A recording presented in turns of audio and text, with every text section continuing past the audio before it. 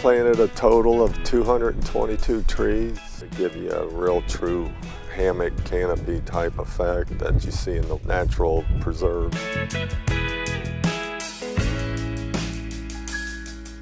Hear it like a pounce upon Pico. Look at what the light did now. Bear it like a bounce upon Pico. Look at what the light did now. Land and water and bird are beast. Look at what the light did. This planting is affecting the ecosystem by attracting more wildlife. I was out here early this morning and there was just birds galore that I haven't seen before. I'm hoping to see some four-legged animals out here real soon, deer.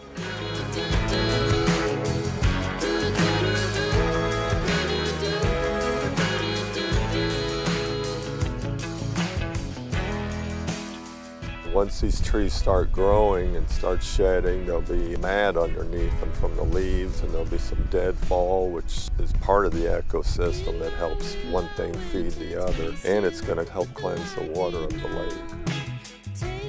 In 100 years, it's going to look how God wants it to look, but I tell you what, it's going to be beautiful.